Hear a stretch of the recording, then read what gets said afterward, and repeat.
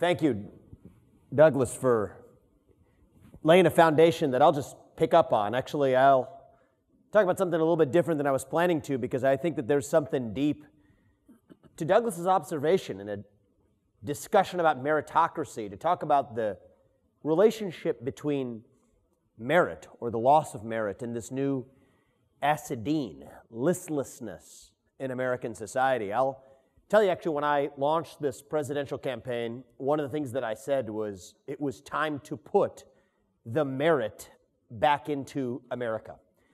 And I'm a big believer that language often teaches us something about the truth of what language actually describes. And so I was convinced that there was going to be actually a linguistic tie between even the word merit and America. It just seems so part of the fabric of what it meant to be American that the coincidence seemed too convenient that these two things were even similar sounding. So I did a little homework in the weeks thereafter. I first got to a disappointing conclusion. Actually, in the first instance, they didn't have the same linguistic origin. America was named after, in part, there's actually competing explanations, but Amerigo Vespucci, the famous explorer, one of the first people to come to the Western Hemisphere. And Amerigo Vespucci was named in turn after his grandfather, and that name derived actually from his grandfather. His name was derived from a Gothic word called Amalric. So it seemed like I was out of luck there. But then I got to the heart of what does Amalric mean, actually. Amalric is two words. Rick means master. Okay, it means the master, but then the master of what? Amal actually stands for work. So if you think about the root and the genesis of the American name itself, it is he who is the master of work itself. And to me, the idea of work, hard work, effort as a means to achieving success is actually inextricably linked to that idea of merit in itself. And so I think that there was a way in which even the language teaches us the way in which merit is itself part of the American fabric. I think that I'll rise to hopefully address the challenge that Douglas laid out for our movement at the end of his remarks, which is that we have spent enough time in our movement, myself included, even Douglas too, if I'm to call both of us out, on pointing out the endless hypocrisies of the other side, in identifying the way in which the weight of the left's own hypocrisies crumble under the weight of its nonsense.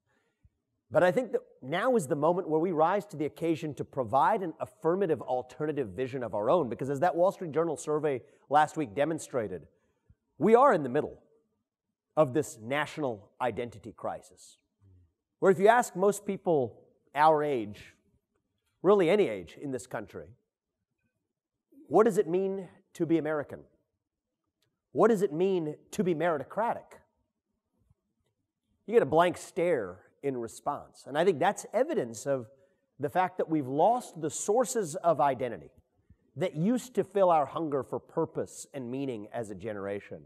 And I think that's what creates this black hole of a void that allows wokeism or gender ideology, or for that matter, climatism or COVIDism, new secular cults that arise one at a time to fill that void, to prey on that void, where I think we can actually fill that void with the answer to the question of what it even means to be an American in the year 2023. And if we can do that, then we dilute these alternative ideologies to irrelevance. And my view is the heart of what it means to be American is that you believe in merit. I'm going to make a strong claim here.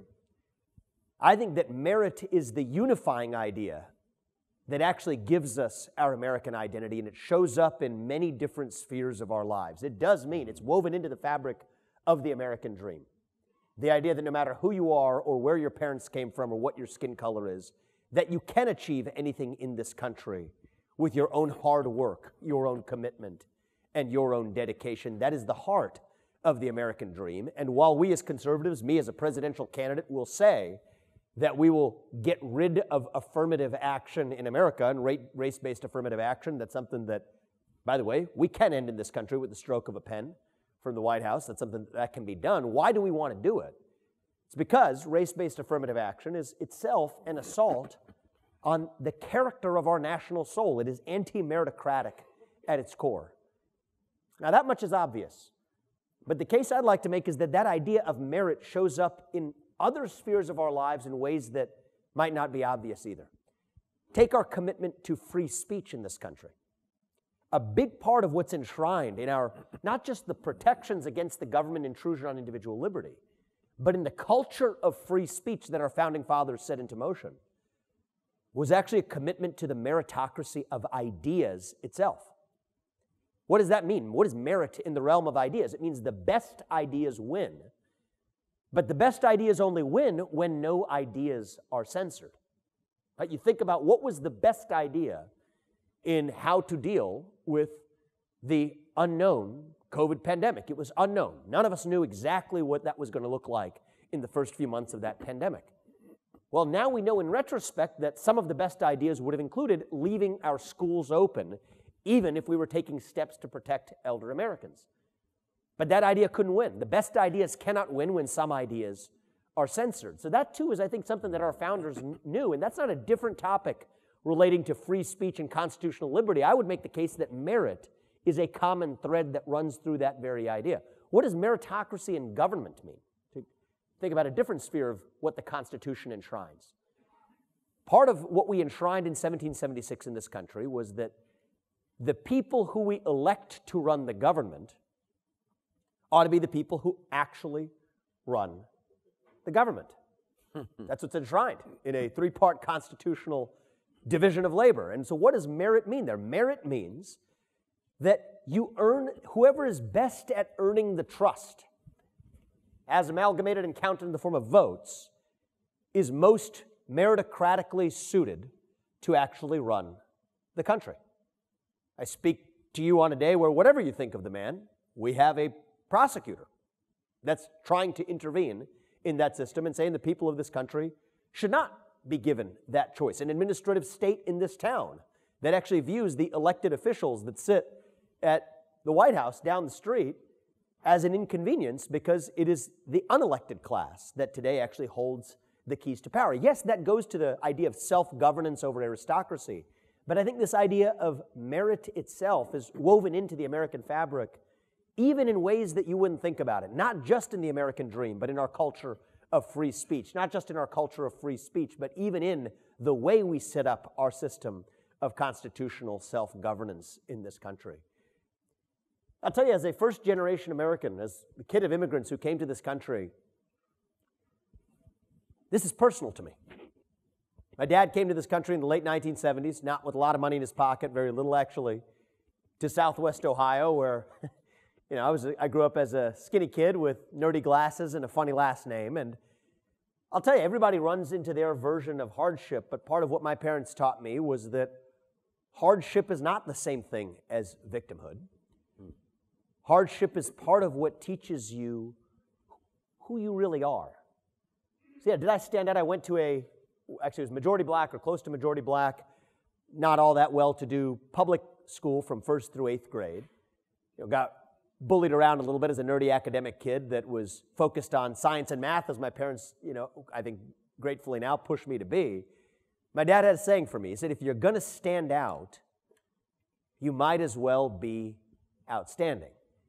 And for me, achievement was my ticket to get ahead in this country, to then become the kid of immigrants who came to this country with almost no money, to go on to found multi-billion-dollar companies, and then to hopefully pass on those same values to my children.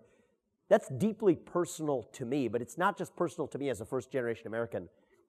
I think no American actually hears the word merit for the first time if they're raised in the American way. They already know it in the way that they were raised and brought up.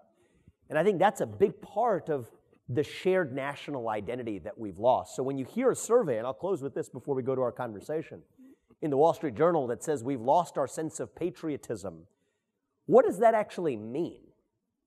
It means that we've been tricked, and I think we have been. It's a form of being duped.